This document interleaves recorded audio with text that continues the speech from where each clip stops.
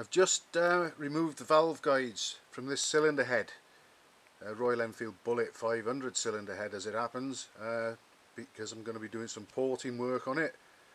And I often in the past used the gas propane torch to heat the cylinder heads up, to get them nice and hot, to make it easier to get the valve guides out.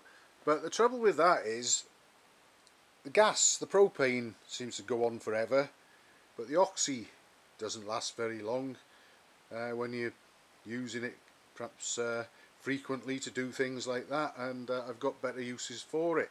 I thought I'd like to sort of not have to depend so much on the propane torch, which is a bit fiddly to use anyway and a bit time consuming, as well as the gas it uses.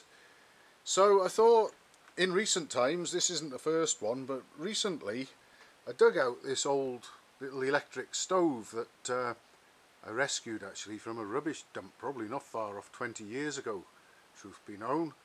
And we've had it put away, it works well and everything, and on occasion, believe it or not, when we've needed to, I've cleaned it up and we've used it as a little bit of backup when we've had busy Christmases and things like that, where there's been a lot of food that needs to be kept warm or cooked. It's a great little cooker, don't get me wrong, but it spends most of its life out here in the shed, just waiting, and in case it's ever likely to be needed.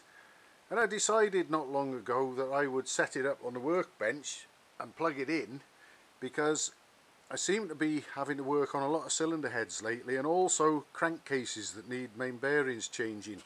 And this is absolutely great for doing that job. And it's got a heating element down the bottom, and it's got another one at the top, and you can have either one or both on. Well, I have them both on, and the heat turned right up. And no kidding, I put this cylinder head in there for 10 minutes and got it out again, and the guides came out really easy. And in fact, the other one I did recently was this 1930 BSA Model L engine, and it's got a cast iron head and cast iron valve guides. But even so, I had my doubts, but I warmed the cylinder head up in that little electric oven, and the old guides came out nice and easily, and the new ones went in just as easily as well. So just a sort of little something to bear in mind and think about, I suppose. And I guess these sort of things perhaps could be picked up in charity shops and things like that. I know that sometimes some places like that are a little bit iffy about selling electrical goods, but I think you can still get things like this second hand at reasonable prices.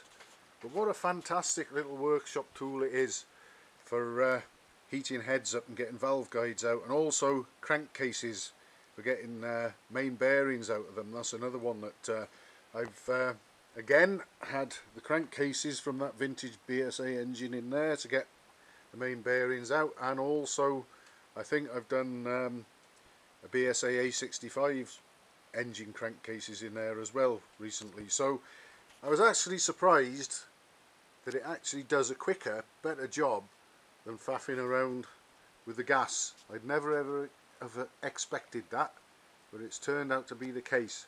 So anybody who may be interested, I'm sure you could get something like this dirt cheap, and it doesn't have to be switched on for very long, 10 minutes, 15 tops, and you're hot enough to go and get your bearings and valve guides out and replacements back in, and you're back in business. So just thought I'd share that with anyone who may be interested. Really well worth considering.